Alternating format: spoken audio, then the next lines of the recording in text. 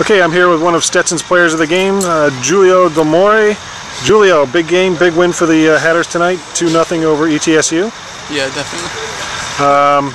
Good defensive effort for both our midfielders and our back four. How'd that play out tonight? Well, it did great. They didn't have an opportunity to create anything. When they did, we packed it in, and they had no creativity at all except to serve it long from far out. Now, was from the first half when we scored 2 goals to the second half, was there a different? Was the team doing something different? I noticed, obviously we didn't score, but it seemed more of a defensive effort. We would if we had the opportunity, but we were trying to possess the ball more and finish the game. Just keep possession, great. So we're now 3-0 in conference play. To me, at least on this field this year, that looked like our best effort. It was much better than Lipscomb. We played better together, and the results were great. Okay, now we're going to host on Sunday. We have USC Upstate coming to town.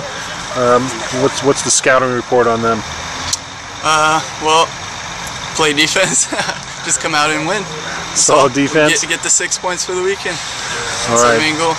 Well, that gives us 9 points, and we're sitting atop the conference standings, and hopefully we'll stay there. Hey, congratulations. Thanks a lot, and we'll see you out here Sunday. Thank you.